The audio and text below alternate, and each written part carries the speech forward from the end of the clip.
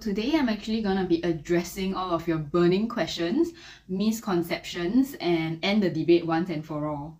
So the next concern is whether wearing these huge cowbells actually hurts the cow. These huge cowbells are not worn on a daily basis. These bells are only worn on special festivities such as the Alpine Descent, which only happens like once a year between September to October. And on a daily basis, when they are grazing on the Swiss Alps, they are actually wearing a tinier bell, which is called the grazing bell. And I can understand where your concern is coming from because these bells look huge, they look heavy, and yes, while these bells are heavy, they weigh up to about 8 kg, but they are also worn by bigger cows, and the average weight of a cow is 600 to 700 kg, so for them this is not too heavy.